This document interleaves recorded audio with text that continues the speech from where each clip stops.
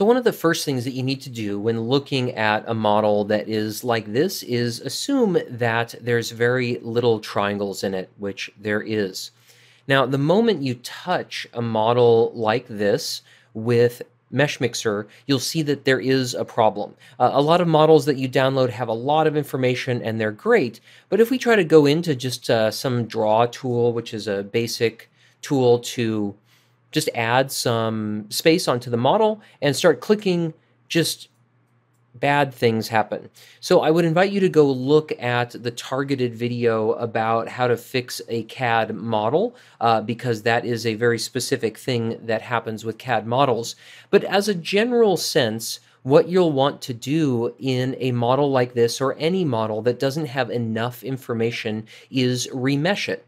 And this applies to entire models, but also models that you download where maybe some areas need a little bit more of information than others. So it applies to, in this case, this model, it applies to everywhere except for these small little bars right here, which actually are really detailed. So you can see that parts of this model are really good and parts of this model need a lot of work. So the first thing you'd want to do is remesh them. You can go into Select. I'm just going to click on this and go to Modify, Expand to Connected, which selects everything, or you can do Control or Command A on your keyboard to also select everything. If you go to Edit to Remesh, the Meshmixer will start to remesh it. Now, this is going a little bit slower than it normally would because this area remeshes really, really quickly, but these areas right here remesh very, very slowly because they're already really dense. So kind of keep that in mind if you're working on meshes that are large or have parts in it which might make your procedure slow down. Maybe you want to deselect those before you start off. For purposes of this video, it shouldn't take too long, but just also note that when you select everything to remesh it, it has to go through every area of the mesh to do so. So you see here, with adaptive density, we've done some remeshing, but there's some weirdness that's happened inside of there. So this maybe isn't a good one to start off with. A good one to start off with is linear subdivision, which doesn't change the shape of the model. It just makes an existing large triangle subdivided into smaller ones. So you'll see when the tool comes back here that the top of this bar right here was just one triangle on this side and one triangle on the other side.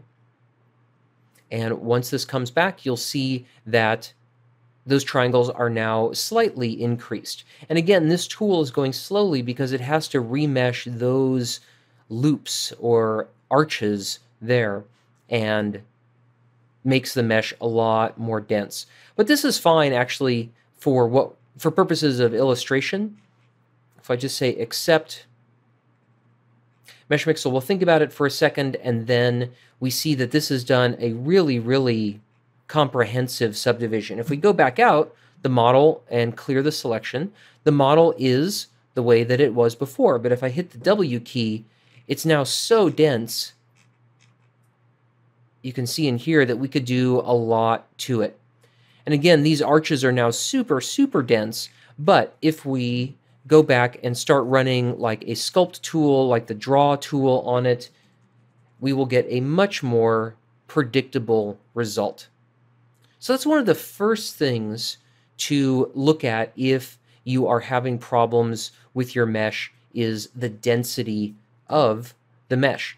And one other final thing, this is great, I'm just adding on, but I can also go into refinement here and turn up the reduction and brush on this and make it a little bit more loose.